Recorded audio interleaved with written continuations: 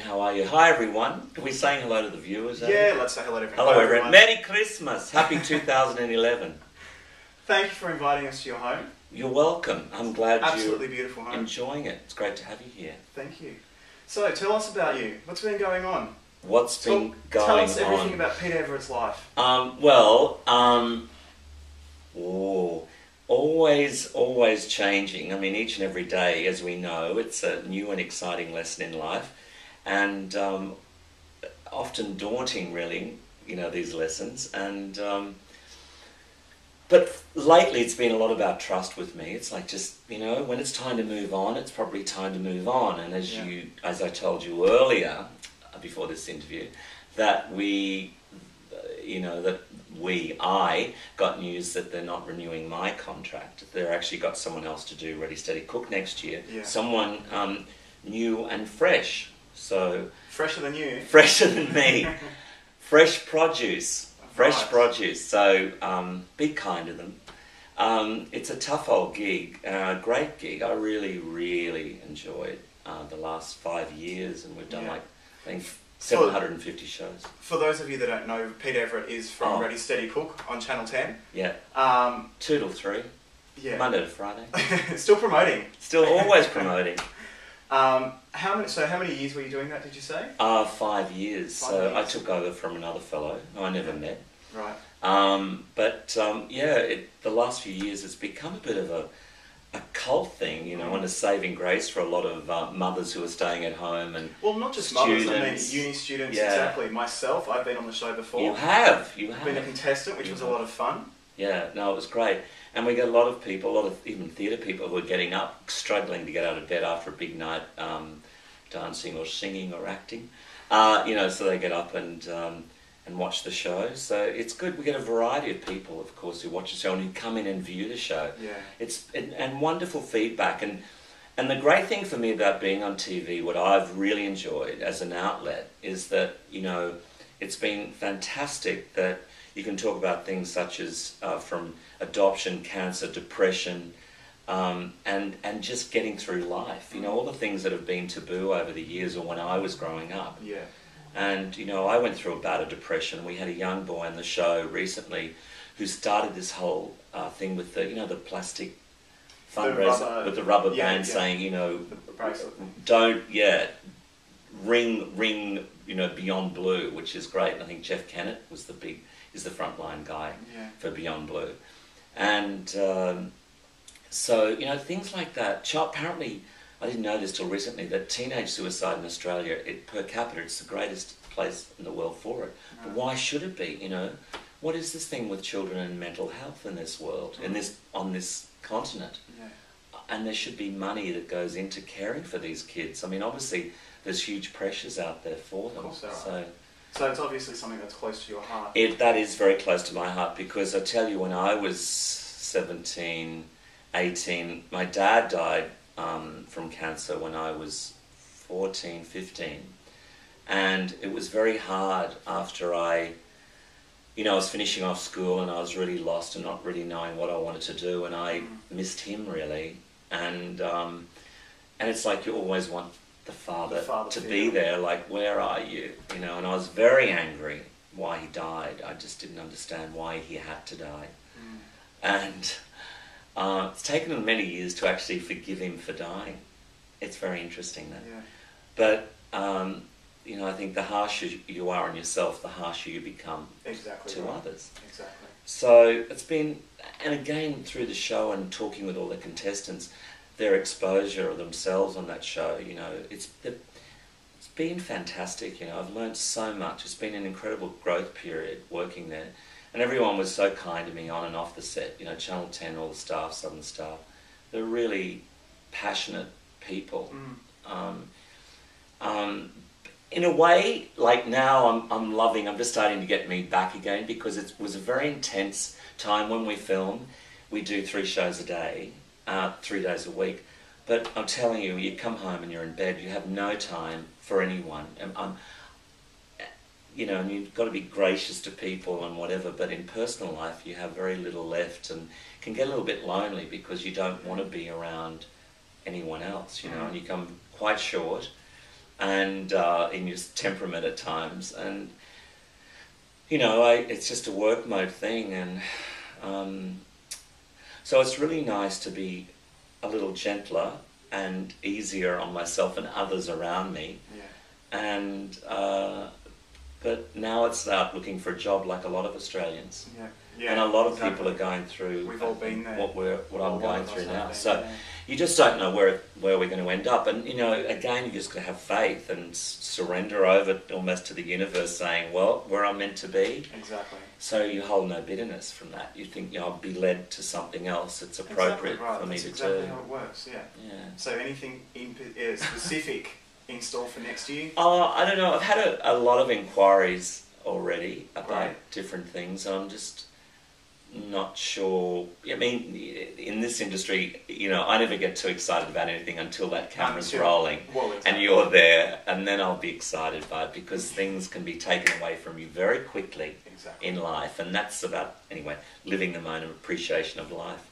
Yeah. So I've been embracing, I've been reading a lot. I went to visit friends in America recently, and I took all these books, you know, things like, you know, Only Love Is Real, Brian Weiss, who's a great man, and The Wisdom of Florence Schiavone Shinn, who is an amazing woman who wrote a philosopher from the 20s, 30s, amazing healer, great stories. What's your bookmark? What's that? Oh, this was a guide. I went to a thing, and a lady said this was one of my guides. Right. So, I don't know. Hope you're all up there looking after me. I'm sure gorgeous they are. guide people. I'm sure but no, so it's good, like, and then of course, Janelle. I hope they see this. Look, Janelle, this is your new book. I said on the camera recently, buy the book. You know, she needs the money to pay that hefty land tax up there. So it is beautiful. I did the forward to this book. She looks great on the cover. I know, that's a lot of airbrush. What's it called? Family Food and Weekend Feasts. She'll shoot me. So that's great. And Maria Bernardis, who's a great mate, who just won a literary award for this, talking about all the great. And the boys up the road, I mean, you'll never get into him, Mark Jensen, into Red Lantern, which is the chefs that work there. He was one of the chefs when I was on the show. Yeah, that wrote for this book. Mark was with you. I had Mark, and my friend Megan had memorable. Who was it? Who was it? Did you win? I can't remember. I lost. Oh, okay. I did lose. No wonder you forgot the other chef. Yeah. But they're great, the chefs on the show, aren't they? They're all great fun. Absolutely. High energy, a lot of fun. And so talented, two-hatted, one-hatted, not even hatted, some of them. Who cares? They're great talent and can make...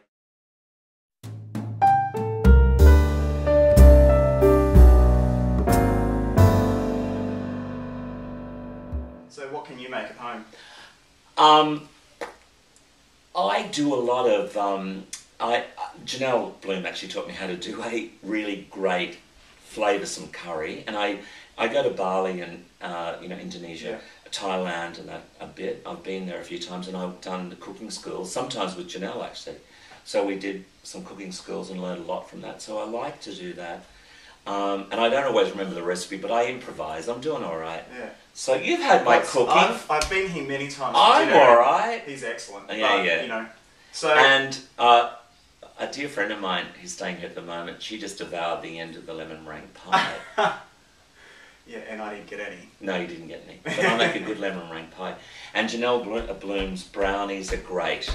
They're in the book. Ross? Who's that? Hello, darling. Here's your groceries. Got the groceries. Fruit cake. So we're going to do that? Yeah, there you go. Are we going to do that? No, I've got to go. Why? I love you love to cook. I love you. I love Bye. you. Oh, she's a naughty girl. Thank you.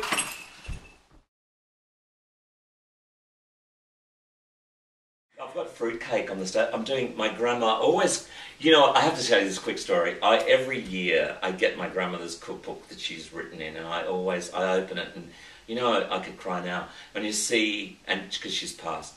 And you see the writing, and I always get so teary because it brings up all those memories of the time that you felt sort of, you know, nurtured and protected. Yeah. And now we're like grown-ups in the real world alone, like you know. My grandmother is still with us, but yeah, not long to go, unfortunately. Oh. And you kind of, you become very sentimental with things like Yeah, that. yeah. So her cookbook is the greatest thing. I have her written word, so I always get a bit. Oh, that's nice. So it takes me back to, when I was a teenager, causing havoc for them. Really, giving them a very hard time, if I remember in those times. We've all done that. But so I've got her. I'm making her boil fruit cake that she used to make when she was Lovely. alive. So I can't wait to see that. And try it as well. Well, it's boiling. It's not going to be cooked whilst you're here. Okay. The fruit's soaking and boiling, and a couple of bottles of OP rum, I think. Nice. Couple. No, I'm making. It's a big batch. Right. Knock it off. I don't drink. Oh look, I say I don't drink. We've got We don't drink, but couple cheers. of glasses of Zills in here. Oh, it's like the show. And you've got water there. We've got water for Hello, the, Fiji. Yeah. Fiji.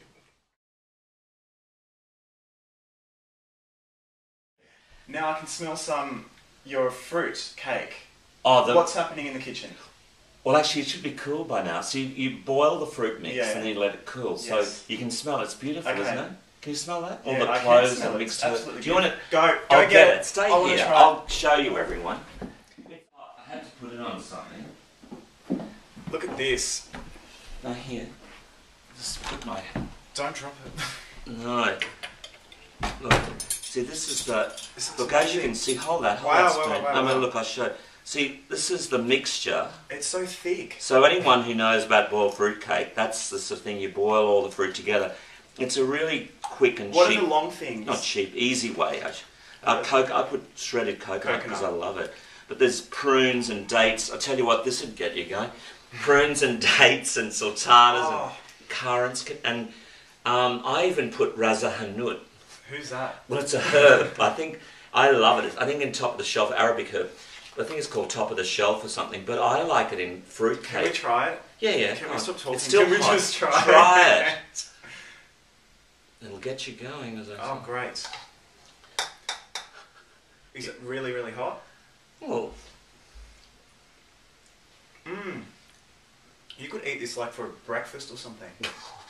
put some muesli in it. Put something in, otherwise you'll be on the toilet all day. Oh my god. Mmm. It's good. Mmm. I prefer it like that than in a cake. Should we have some more? I'm not double dipping. Oh no. No. It's only you and I. I'm safe. Are we eating? I haven't got any diseases. Maybe just the edge, then we doesn't look. Okay. I'll use it from the back of the spoon. I'm making three Don't batches. tell anyone. 3 batches of these. Don't tell anyone that we double dipped. So I often give these to friends as Christmas. I do little individual ones with icing on There's a top. little bit of both of us in there now. Bit of our DNA. Mm. Peter Everett. What about... Lovely. Oh, I'm lovely or the formal. fruitcake? Both. You're lovely too. And so are you. Thanks for watching the Christmas edition at home with At home me. with Peter Everett. Bye everybody. Bye. Happy Christmas.